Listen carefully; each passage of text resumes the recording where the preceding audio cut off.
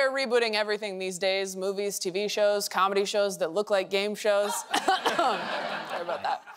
And now boats. Australian billionaire Clive Palmer, because you can't be anything else with a name like Clive Palmer, is working on a replica of the Titanic, creatively named Titanic 2, that he says will be anti-woke and vaccine-free.